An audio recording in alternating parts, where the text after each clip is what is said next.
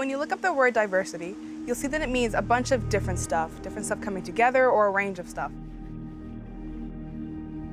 And I know what diversity means for me in my life. I live it every day, and I know that it's something challenging and can be painful, but it's also something really amazing. So growing up as a kid, I grew up in a town that wasn't very diverse, and so I was faced with people who had ideas or thoughts about how I should act or who I was just because of how I looked. So this made me feel really confused on who I was. I felt like I had to pick being black or being white when I didn't feel like I was just one or the other, when I felt like I was both.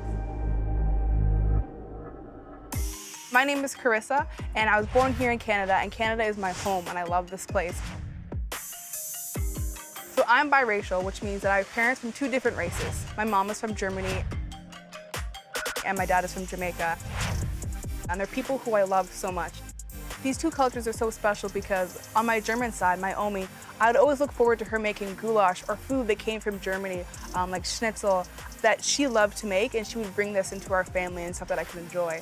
And then on my Jamaican side, we'd always have oxtail or roti and rice and peas, stuff that I could only get when I was there with my family. I love food. That looks fantastic. Look at that, Wow. butter chicken. So we're quite a diverse family. My dad is from Jamaica, my mom is from Germany. My brother, he learned to speak Mandarin and went to go live in China for a few years, living in Beijing and Shanghai. My sister went ahead and learned Japanese, and she lived in Japan, living in Tokyo and Sapporo. And my brother recently married his wife, Georgina,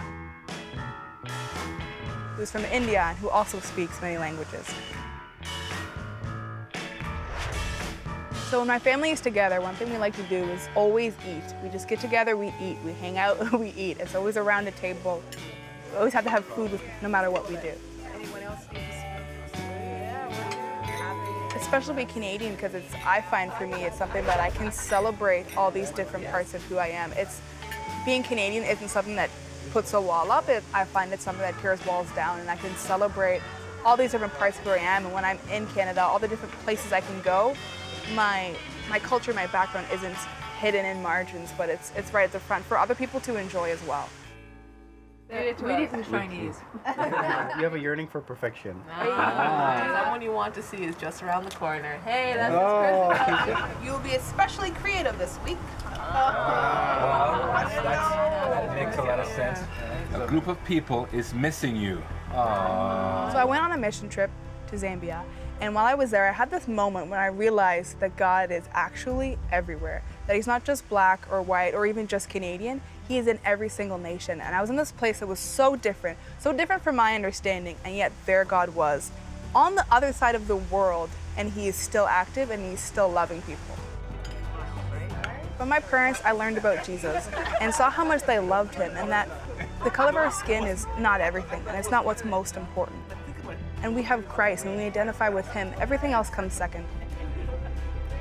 Where we're from and our skin color is only second to the love that we have with Jesus and our connection. Danke für die Einladung. บุญに来てधन्यवाद. 谢谢妹妹。お招きいただいてありがとうございます。 Thanks, man. When my family and I get together and we all come together at one table and we sit down, it makes me think about what Jesus did, that He invited everyone to His table. No matter their background or where they came from or who they were, there's always a spot at Jesus' table.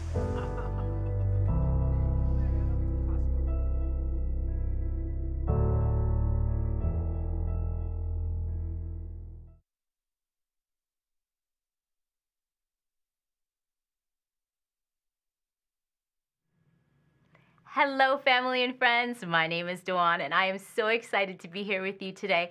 Thank you so much for accepting God's invitation for us to come together to worship Him today. I am always so humbled by the thought of how big and how wide God's kingdom is.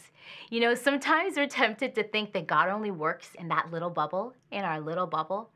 But then we remember that God is at work across nations all over the world, and how amazing it is that we can connect and come together to show His glory and to share the love of Jesus.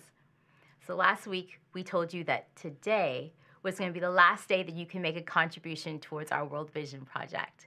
But we've extended it You have till Friday, December 9th to give a gift towards that project. Thank you so much for your generous contributions so far. And talking about gifts, if in any way this ministry, our community has been a blessing to you in any way and you'd like to make a one-time or ongoing gift, please feel free to join, to connect with, or to go to themeetinghouse.com/give in order to make that contribution. Thank you so much. We really appreciate that. Okay, so today is the first day in our Christmas series. Jimmy will be leading us. He'll be talking about the gift and what it isn't. But before we go to Jimmy and before we go to Rachel for musical worship, I want us to just recognize that today, this week, we are in the second week of Advent. So you see in this container here, we've already lit our candle for hope. This week, we're focusing on love. Now, do you have your phone next to you? I know you do. Most of you do, right? So what I want to encourage you to do is pick up your phone, and I want you to go to beinchrist.ca/Advent. And there you're going to find a digital devotional, a devotional that's going to help us to center on Christ during the Advent season. How many of you know that Advent is not about celebrating Christmas? It's not. Advent is not about celebrating Christmas, but about expecting it. It's a time for us to prepare our hearts in anticipation of Christ's return, his second coming, and for us to reflect on the significance of his birth in light of this future hope. Advent helps us to reconnect with the feeling behind our need for a Savior who has done for us what we could have never done for ourselves. Did you go to the site? Did you download the calendar or download the devotional? So here's the devotional. It's called Oh Little Town. And what I love about this devotional is it starts off, it talks about the Advent wreath, which we have here, a version that we have here, what it means, the significance, the candles. And obviously, it gives a devotion for each day leading up to Christmas Eve. But then it also has a missional piece. So there's a page that gives us activities that we can do to help serve our community over Advent. Okay? So if you have your digital copy, if you go to page 27, there's a candle lighting liturgy. Can you join me while we do this? Are you there? So it's page 27. We come together amid a busy season to take a breath, to breathe in together the life that God gives us, to listen to the beat of God's heart and the blessings and lessons this season brings to us. Each week of Advent, we light this Advent wreath. With its light comes our prayers and our stories. The candle of this second week of Advent is a candle of love. Today, the flame of this candle reminds us of the love that came to this world when Jesus was born and his presence with us. Jesus said, "As the Father has loved me, so I have loved you. Remain in my love." So I'm going to light the candle. Actually, you know what? I'm going to take this one. We're going to light the love candle.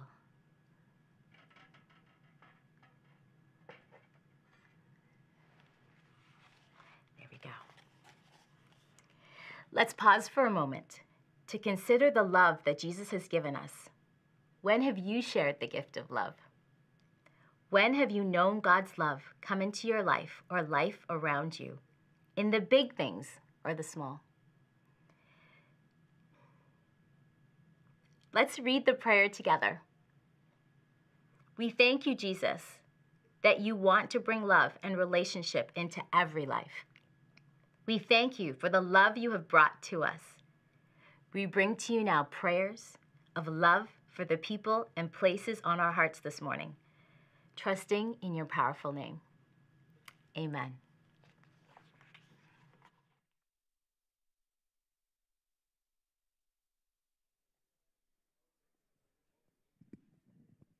Good morning and welcome. We're so happy that you're here. We are ready to worship, so feel free to stand with us as we praise God. We were just praying backstage as a team about being expectant, about expecting that God's already here, that he's moving, and that he has something for each of us today. And so we can worship him being grateful, knowing that we can expect him to be moving and meet us where we are.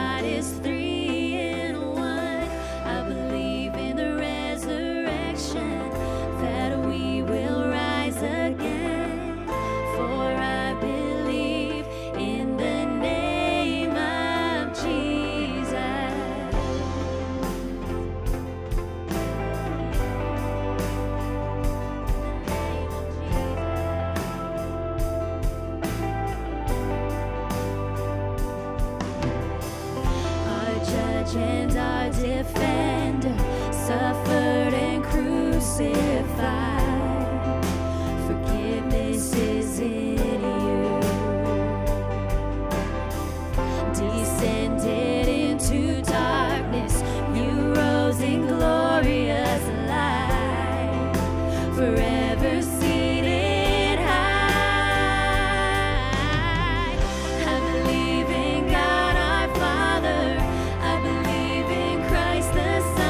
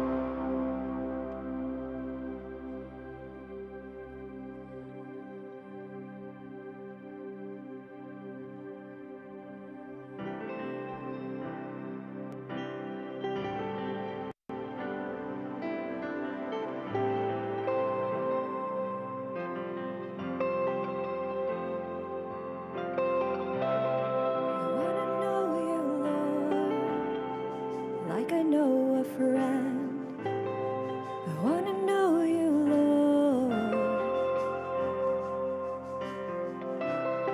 I want to know you, Lord, like I know a friend. I want to know you, Lord.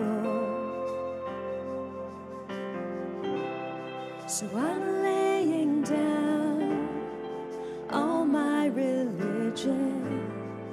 I'm laying down. I want to know you, Lord. I'm laying down all my religion.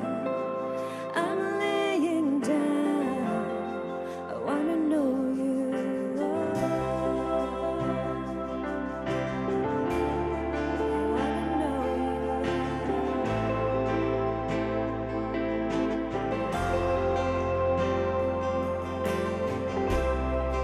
I used to think that I could box you in, but I'm laying down. I want to know you, Lord. I used to think that I could box you in, but I'm laying down. I want to know you, Lord. So I'm laying down all my religion. I'm laying down. I want to know you, Lord. I'm laying down all my religion. So I'm laying down. I want to know you,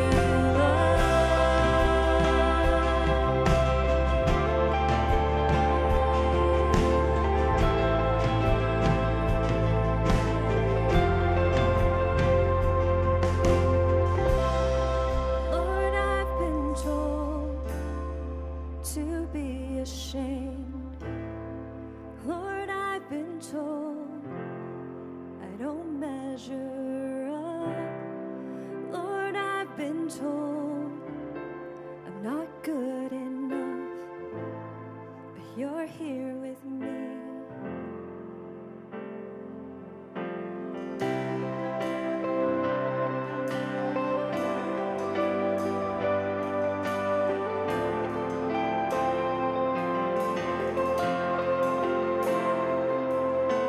Shake up the ground of all my tradition, break down the walls of all my religion. Your way is better. Your way is better. And shake up the ground of all my tradition, break down the walls of all my religion. Your way is better. Your way is better. And shake up the ground of all my tradition, break down the walls of all my religion. Your way is better. Your way is better. And shake up the ground of all my tradition, break down the walls of all my religion. Your way is better. Your way is better. So I will rejoice in the simple gospel. I will rejoice in you, Lord. I will rejoice in the simple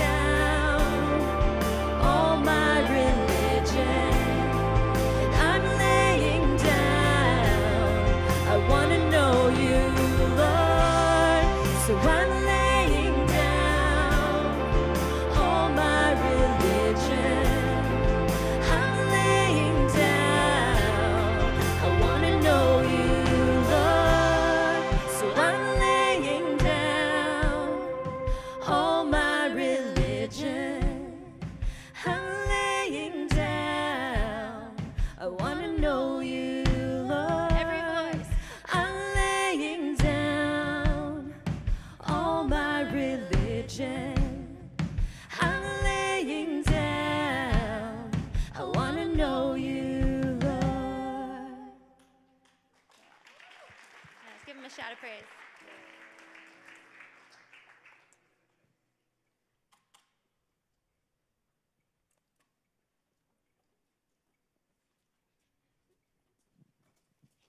This is Jen and her family. They're going to do Advent for us this morning.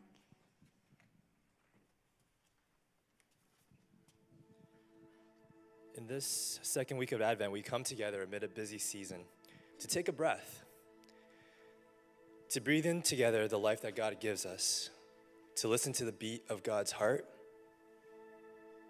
and the blessings and lessons this season brings to us. Each week of Advent, we light this Advent wreath. With this light comes our prayers and our stories. This candle, the second week of Advent, is the candle of love. Today, the flame of this candle reminds us of the love that came to this world when Jesus was born and his presence with us. Jesus said, "As the Father has loved me, so I have loved you. Remain in my love."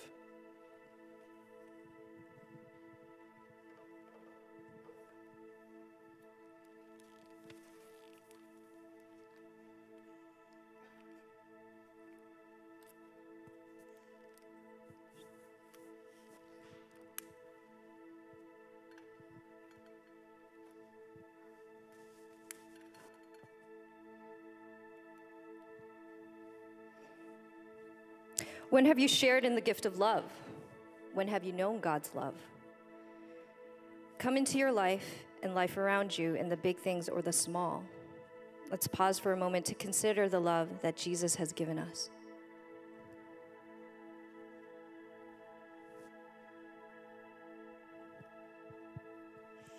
We thank you, Jesus, that you want to bring love and relationship into every life. We thank you for the love you have brought to us. We bring you now prayers of love for the people and places on our hearts this morning, trusting in your powerful name. Amen.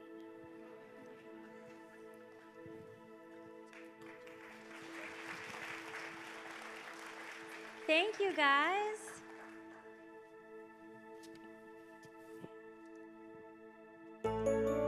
And with that, we're going to sing about joy.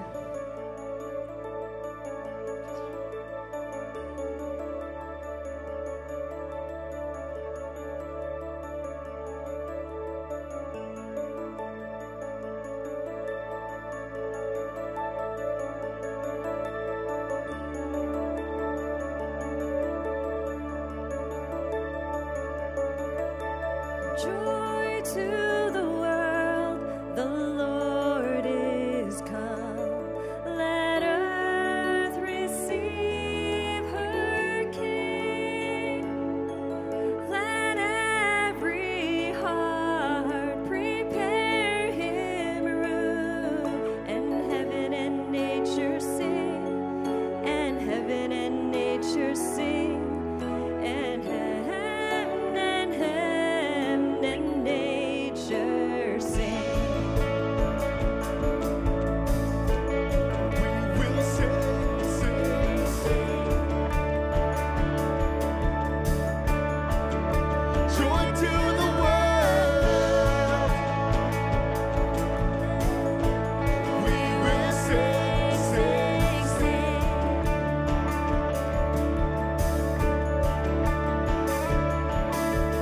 Joy to the world, the Savior reigns. Let men their songs employ,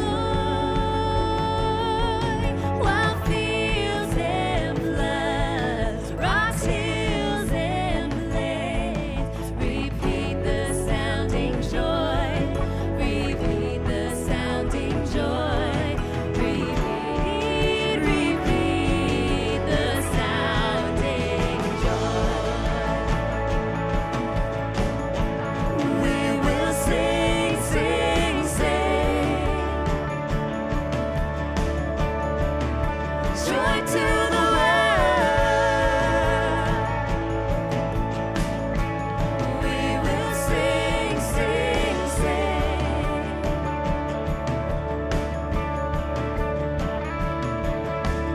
He rules the world with truth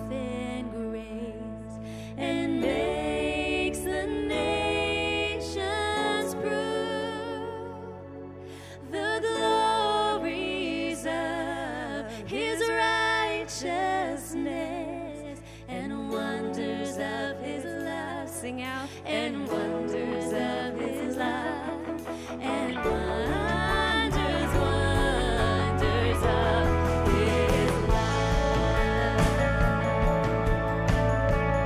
We will sing, sing, sing.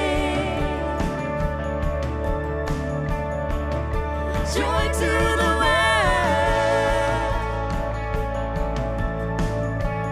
We will sing, sing, sing.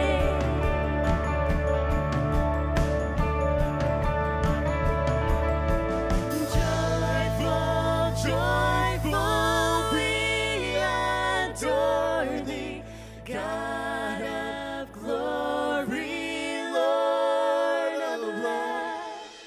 Hearts unfold like flowers before thee, opening to the sun above. Let's sing that again. Joyful, joyful, we adore thee, God of glory, Lord of love. Hearts unfold like flowers before thee, opening to the sun above. We will sing, sing, sing. Joy to the world.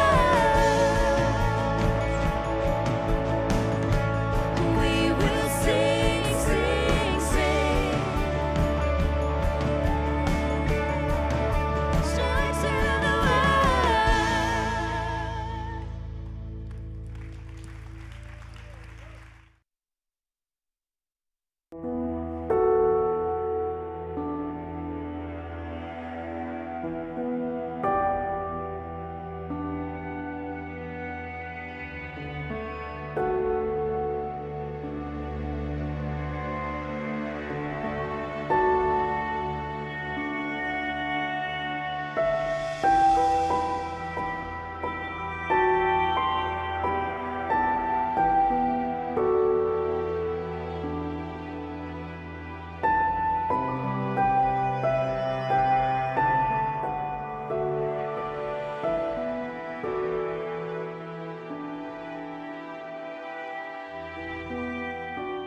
God never gives someone a gift they are not capable of receiving. If He gives us the gift of Christmas, it is because we all have the ability to understand and receive it. Pope Francis. The way you spend Christmas is far more important than how much. Henry David Thoreau. Blessed is the season which engages the whole world in a conspiracy of love. Hamilton Wright Mabie. Jesus displaced himself that we might know him. This is incarnational ministry, and it is the life we're called to. Aaliyah Joy. God is so great that he can become small. God is so powerful that he can make himself vulnerable and come to us as a defenseless child so that we can love him. Pope Benedict XVI. For outlandish creatures like us, on our way to a heart, a brain, and courage, Bethlehem is not the end of our journey, but only the beginning. Not home, but the place through which we must pass if ever we are to reach home at last. Frederick Buckner. I will honor Christmas in my heart and try to keep it all the year. Scrooge. And the Word, Christ, became flesh, human, incarnate, and tabernacled, fixed his tent of flesh, lived a while among us. And we, actually, saw his glory, his honor, his majesty. Such glory as an only begotten Son receives from his Father, full of grace, favor, loving kindness, and truth. John chapter 1, verse 14.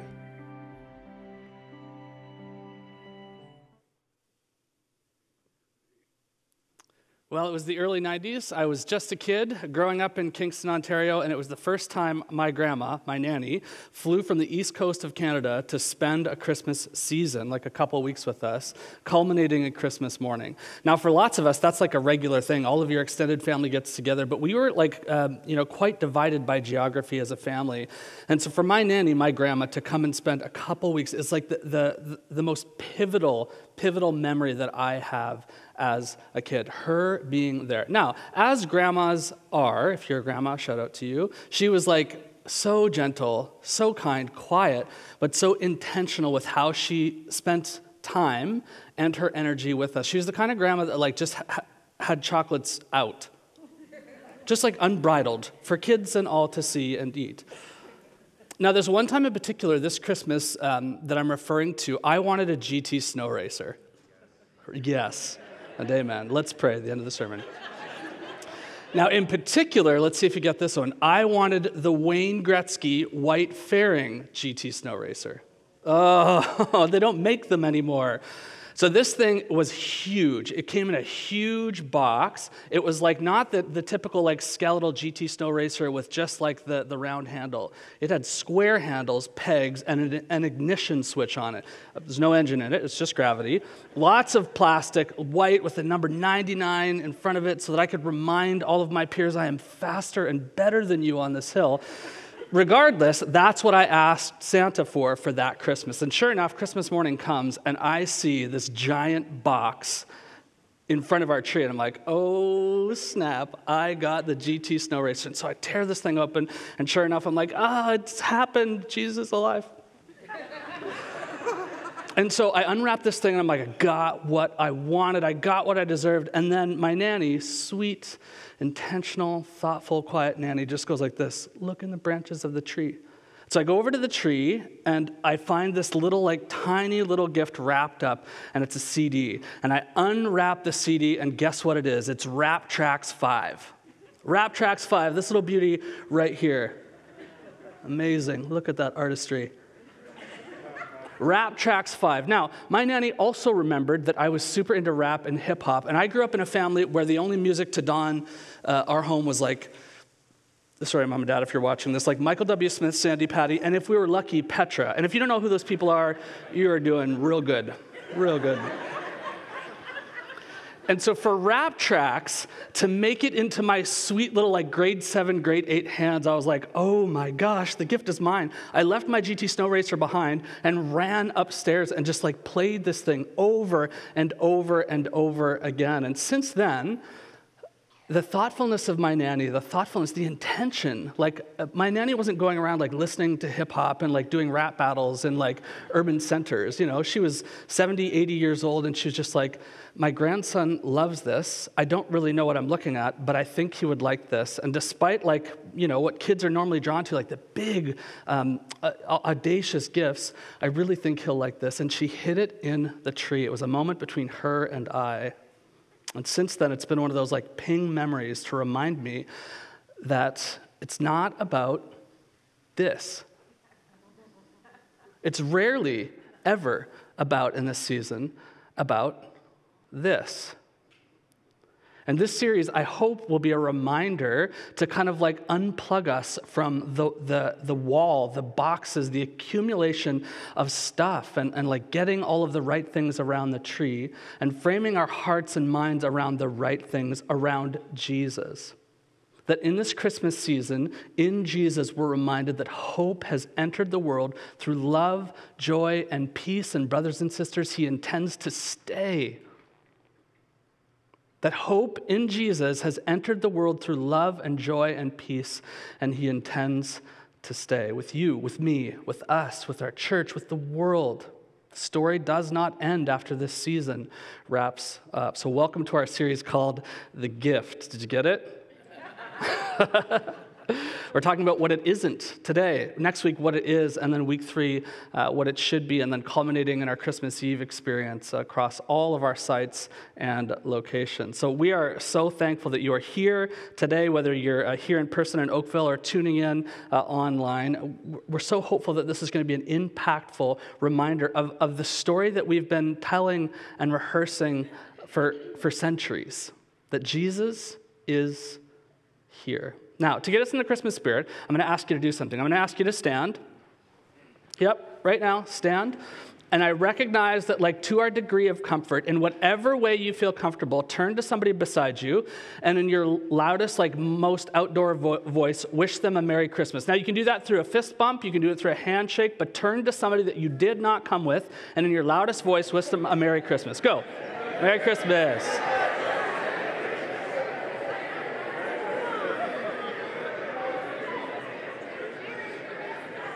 All right, that's enough Christmas spirit. Enough. Very good. Wasn't that fun? Yeah. Think about the impact, the significance of what we all just did. Merry Christmas. Now, nerd out with me here for a while. Linguists and etymologists trace this phrase back to the 1500s in England, that typically like a royal greeting around this time to celebrate Jesus was Happy Christmas. Happy Christmas to you. Happy Christmas to you. But then it was like stolen, some would say, by like the common folks, the working class, that like, well, happiness is a condition of your mind and your heart, like it's based on like the external conditions, whereas merry, and there's no real good definition of what this word means or the root of where it came from, except that it's an action word. Merry means to go and to make, to create, that it's not based on the conditions in, it's based on the work that you do outside. So think about the beauty of that phrase, merry, go and make, Christ, Messiah, Lord Jesus, Mass, his celebration. Go and make the celebration of Jesus. Go and make, create the celebration of Jesus. Remind yourselves that this season moves us towards action. Merry, make, Christ, Messiah, Jesus, Mass celebration. So, what is it that we are celebrating? Something big and beautiful wrapped with a bow? Or is it something small and minimalist and unassuming? The answer is yes. Yeah, all of those things. Now, turn in your Bible, if you have one, or if you've got it on your phone, across all of our sites, too. We're gonna go through all of the Gospels this morning. Aren't you glad you came to church?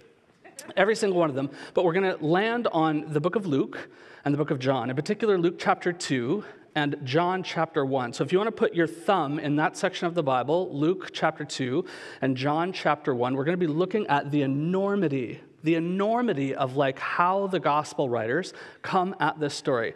Now, if you remember from a few series ago, and even our last series, we talked through like how did the Bible, how did the New Testament come together? So even in the birth narrative of Jesus, is people telling like how did this all get its start? We have 4 different authors at different time periods who are looking in on the same story and coming at it from different perspectives. Some focus on the bigness, the grandeur of the moment of Christ's birth. Some focus on the small external details that contribute to make this merry moment. And some focus on the cosmological response of the world, that in inception, this was in the mind of God. The birth, the enfleshment of God was in the mind of God from the beginning. So Matthew's gospel, it's really, really interesting, the big and the small. In Matthew's gospel, we start with the baby. So we read that Mary and Joseph are pledged to be married to each other. Now think about that for a second. Have you ever heard that terminology before? That they're betrothed or pledged. In our context, we think, oh, this nice couple went out on a date and had a latte, and then he proposed, and now they're just waiting until they get to marriage. Not so in Jewish culture. This was a multi-year evolution of a relationship that was set up by parents. And so when you read Mary and Joseph in Matthew's gospel, you are reading about teenage kids who are betrothed, committed, covenanted to each other. Typically, the male family is like purchasing or adopting the female into the family. And so Mary is, some would say, like forcibly or nudged committed to Joseph's family. Interesting. A multi-year process where eventually Mary and Joseph would be married, and Mary would be invited into the family home, the family trade, the family practice, and there would be another room built onto their family home. Mary would live into the family that she had been betrothed to. But then we have this massive interruption. Mary becomes pregnant. The Holy Spirit has formed this child within her. Mary and Joseph have not had sex yet. They have not been married. They are not living together, but something has happened here. It is the most disgraceful thing that can happen in the betrothal period for a woman, for a young woman, for a teenager to become pregnant with somebody that is not the commitment of her family and not the commitment, the consummation with her husband. And then even worse, think about this awkward conversation at the dinner table. It's the Holy Spirit who did the work of forming this child within her. Joseph, the teenager, knows the disgrace that this will bring his family and him. And notice that he does not annul. He does not just step away. He decides in his heart to divorce her quietly and to send her away quietly to protect everybody from the disgrace of this moment. And then what happens? He has an encounter with the angel of the Lord in a dream. And what does the angel of the Lord say to him? Oh, you disobedient son, why could you not trust your soon-to-be wife? Instead, in the gentleness of Jesus and the gentleness and kindness of God, the very first thing that the angel of the Lord says is what? Do you remember? Do not be afraid. Don't be afraid of what's to come. And he gives the baby a name in a dream, Yehoshua or Yeshua, Jesus, for God will save, fulfilling the prophecy of Isaiah 7. Moves into the disgrace through experience and a new message, a new way that God is upsetting, is subverting the systems of power, the economy of power, the burden sometimes of family that nothing good can come of this. Maybe you felt like that before. And instead, the angel, the presence, the message of the Lord says, do not be afraid. Mary has the baby.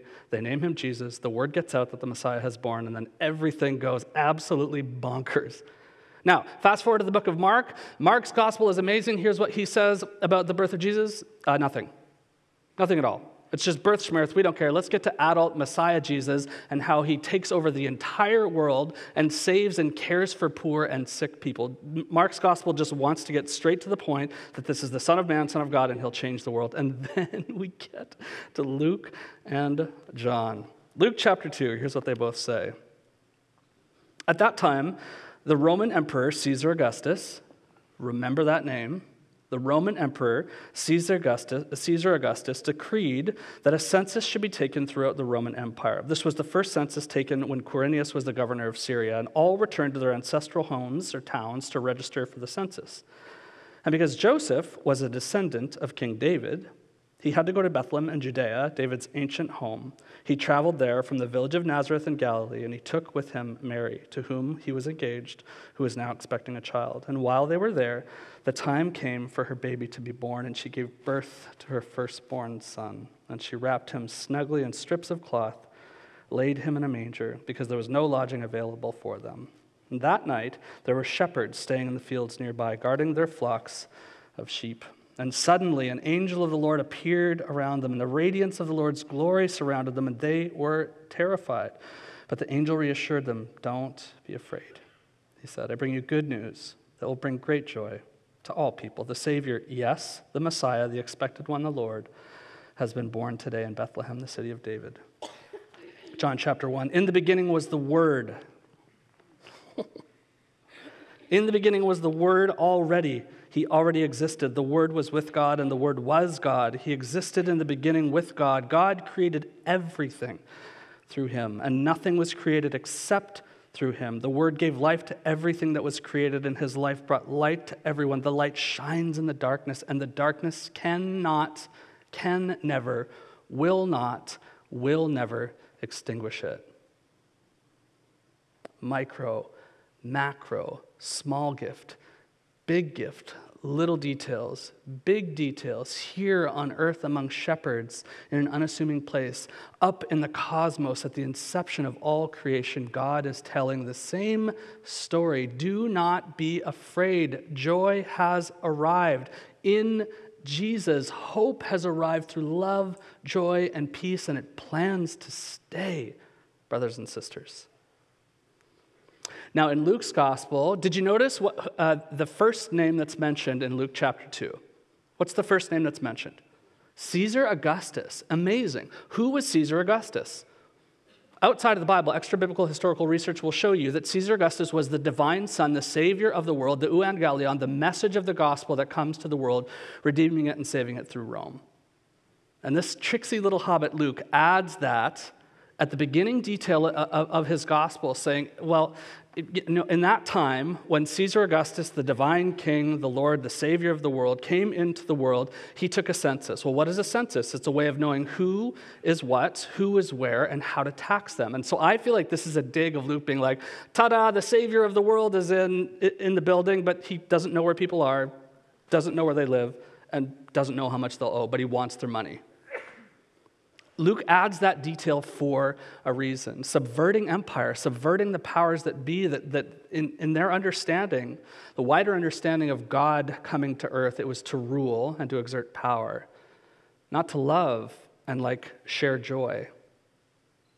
Fascinating, fascinating. Starts with this census from Caesar, the divine one, the Son of God, ruler, savior of the world. Mary and Joseph have to leave Nazareth to Bethlehem, to Galilee, to Bethlehem to register, and while they're there, she gives birth in an unassuming way in a home.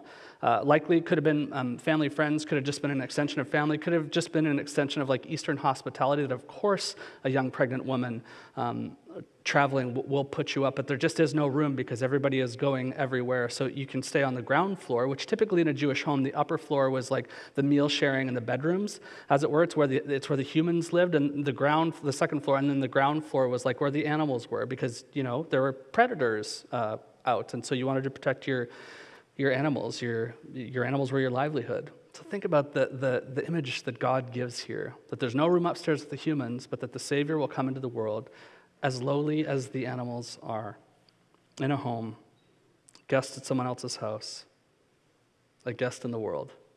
Brilliant. Then, nearby, common shepherd folks are living out in the fields, making sure no one steals their sheep. Later, Jesus will call himself the great shepherd. Amazing, amazing. An angel of God appears to the shepherds, and what's the first thing that he says to them? Don't be afraid. This is really good news. Don't be afraid. This is really good news that will make and create joy in everyone that hears it. The Messiah, the anointed one, the chosen one, the real King, creator of the world has come. The incarnation of God is here, and now everything will change. That hope has arrived and joy will follow close behind. Is that amazing? Now, flipping over to John's gospel, we pick up from John's announcement that this was actually in the mind of God from the beginning, from the inception of the cosmos. This was the plan of God. John doesn't mention the baby's birth. He doesn't mention Mary, Joseph, shepherds, wise men, angels, giant Christmas boxes, nothing. All he mentions is Emmanuel, God with us. John widens out and starts with the enormity of the Logos, a term that actually wasn't a Jewish term. It was a Greekified term that meant the intelligence, the mantra, the mission, the way of the divine, the way the divine orients its action. And John puts a name and a personality to it. It says, you know about the Word, the message of God, and the Logos, the presence, the intelligence of God. It all culminates in inception, in the created moment, that Jesus was there, that Jesus is the genesis of all creation, where it all began. Jesus was there, and now Jesus is here.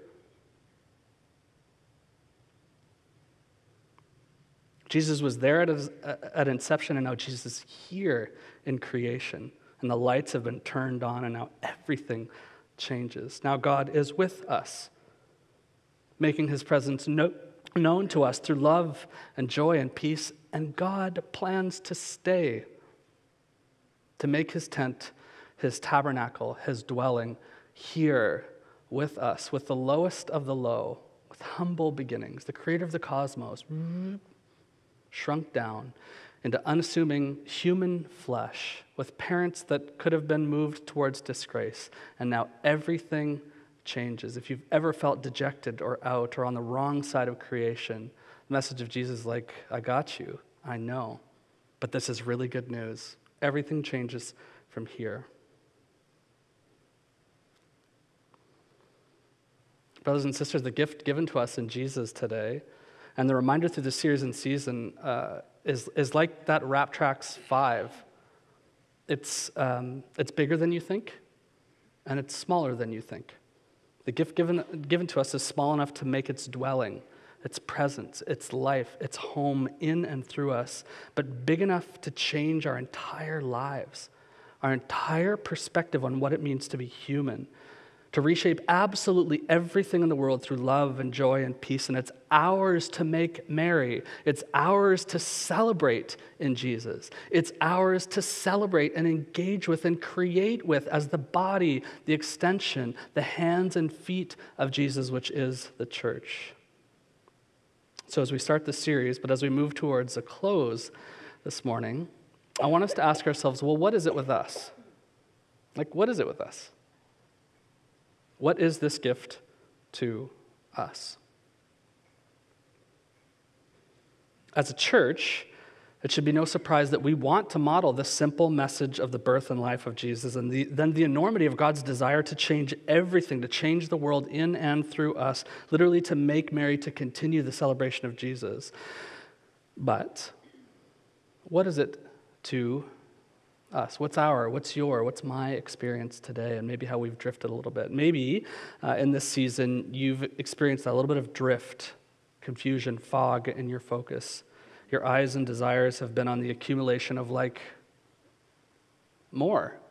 just more stuff, more things around the Christmas tree, more gifts that we're stressed out about giving the right thing to the right people, gathering the right stuff around the right people in order that the right people might feel happy with us. And what happens? Jesus' gift shows us, nope, that's not it.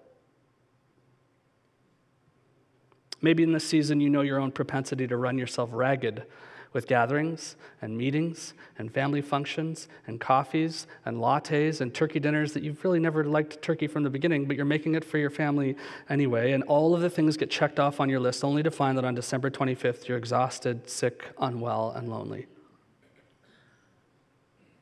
And Jesus' message to us is, nope, that's not it. Or maybe in this season, you're reminded of the difficulty of just what it means to be human, to walk through suffering.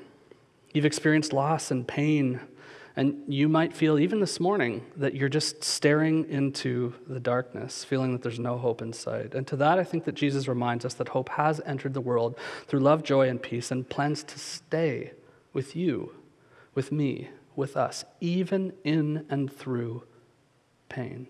Jesus has not gone anywhere.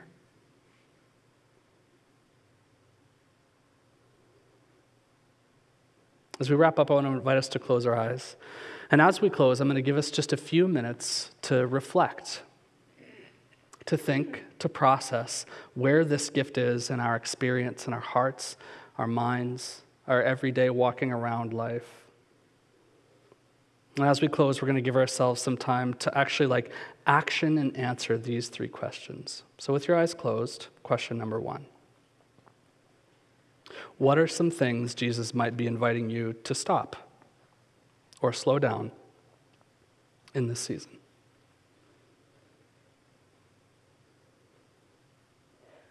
Question number 1, what are some things Jesus might be inviting you to stop or slow down in this season?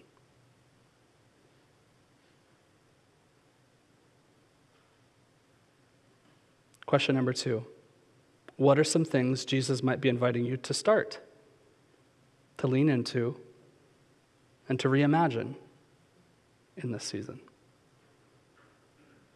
Number 2, what are some things that Jesus might be inviting you to start, to lean into, and to reimagine in this season?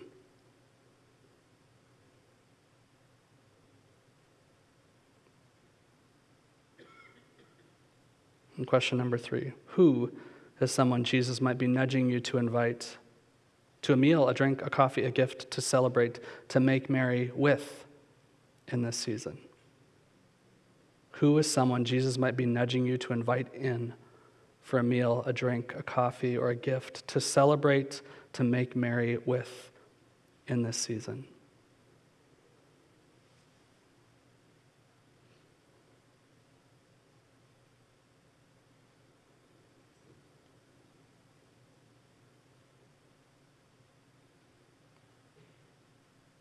Brothers and sisters, as we move through this season as a church, may we be reminded that this gift, the incarnation, the here-ness, the birth, the presence, the lived presence of Jesus, that in that hope has entered the world through love, joy, and peace, and plans to stay with you, with me, with us. In Jesus' name, and together we all said, amen. What are some things that we need to slow down? What are some things that we need to lean into? Who are some people that we need to connect with? These are questions that we can connect with our online churches, our online home churches, just to go through further this week. So I want to encourage you to connect with your online community, just to further explore those questions and really reflect on them for yourself this week. Thank you, Jimmy, for starting us off in such an amazing way. All right, so I have a great announcement for you so you can plan out your life this season. Christmas Eve, please keep a space on your calendar for Christmas Eve. 4:30, we're gonna do an online gathering. At 4:30 on Christmas Eve, we want you to be here so that we can have some worship, we can have some word, we can have some fellowship together online. So we are gonna be doing that, so yes, pencil that onto your calendar so that you can be here with us so that we can be together. Another thing that we're encouraging is that we would like to invite our little ones to send in a video wishing the community Merry Christmas. Here's an example of videos that we did for last year. For today in Bethlehem, a rescuer was born for you. He is the Lord Yahweh. Yahweh. He is the Lord Yahweh. Yahweh, the Messiah. The Messiah. Messiah. Messiah. Aren't they so cute? Okay, so if you are interested in sending in a video, please go to live@themeetinghouse.com. You'll get all the instructions there, or email. Sorry, as you can tell, I am not technologically savvy. I am not about any of this. Okay, so you're gonna email live@themeetinghouse.com to ask for further information on how to do the videos. It's a 5 to 10 second video with our little ones just wishing a Merry Christmas, and we're gonna incorporate that into our Christmas Eve service, okay? What else? I think that's it for today, my friends. So what I would like to do is I'd like to leave you with some words from the Bible. We're going to look at Ephesians 3:17 to 19.